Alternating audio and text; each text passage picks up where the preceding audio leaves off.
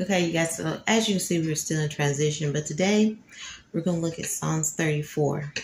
And I like reading scriptures because sometimes in transition, you're not thinking clearly, but you still need to connect with God. Okay.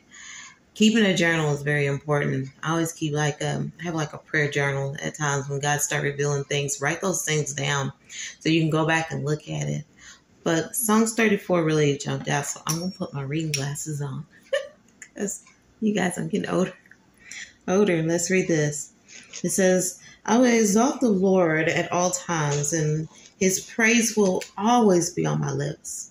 I will glory in the Lord, and let the afflicted hear and rejoice. Glorify the Lord with me, and let us exalt his name together.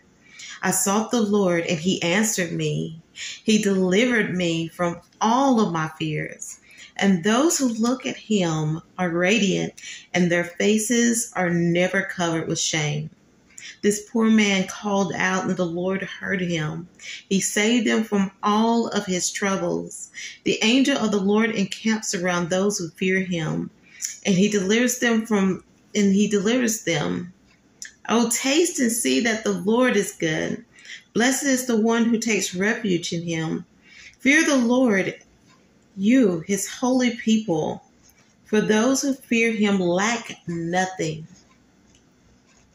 The lions may grow hungry, and those who seek the Lord lack no good thing. Come, my children, listen to me, and I will teach you to fear the Lord. Whoever of you loves life and desires to seek many good days, keep your tongue from evil and your lips from telling lies.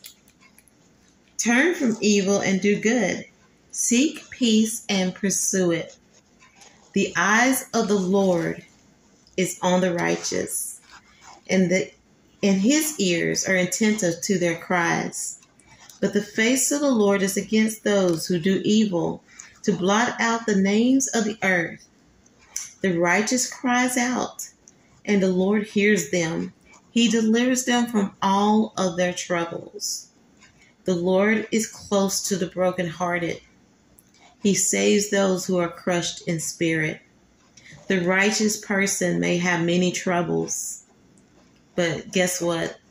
The Lord delivers them from them all. He delivers him from them all. He protects all his bones. Not one of them will be broken. The evil will slay the wicked. The foes of the righteous will be condemned. The Lord will rescue his servant, and no one who takes refuge in him will be condemned. You guys, when you are in transition, it is good to find a verse from God. It's good to get into his word, because his word will show you the way. He will show you the path in which you need to take. Take the ancient path. The ancient path will give you peace. So when we get into his word, we find comfort in his words. His promises is true. His promises is yes and amen. He will not forget you.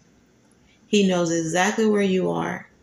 In this day, in this time, in this season, you are where you are supposed to be.